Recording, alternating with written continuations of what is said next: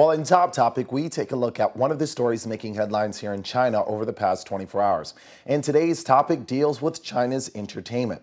Now, China's State Administration of Radio, Film, and Television Deputy Director Li Wei said at a media forum that excessive entertainment and vulgarity should be avoided in TV shows. He went on to add, however, that online celebrities and scandal makers will be barred as talk show guests.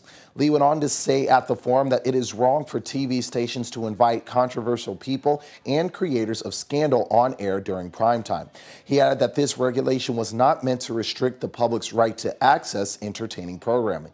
However, the TV authority seems to have shifted its aim to those who have tried to shoot to fame on the internet through alternative means, or what SARF terms as vulgar means. Some quasi-celebrities have already felt the sting of this new regulation. Cho Rui, who is an actress known for wearing skimpy clothing, seems to be unable to compete with fellow internet sensations Sister Lotus and Luo Yufeng.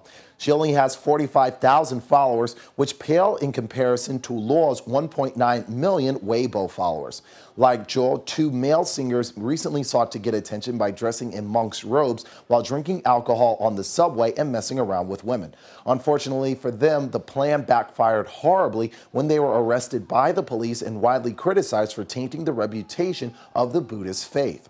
Now, according to Tong Yuanqing, who is a journalism professor at the Communication University of China, they felt that this might be a selling point for some online celebrities to update their images. This new entertainment restriction made by SARF may also provide an incentive for them to do so.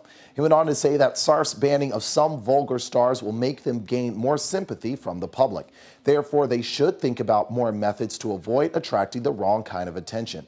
However, for some stars, it might be too late. It has already been confirmed that despite the millions of fans that she's gained, Sora Aoi won't be allowed to appear on future TV shows due to her former career as an adult movie star. So it appears as though if you want to be on TV here in China, you better have a pretty squeaky clean image. Well, next up on Media Watch, we take a look at the name in the news.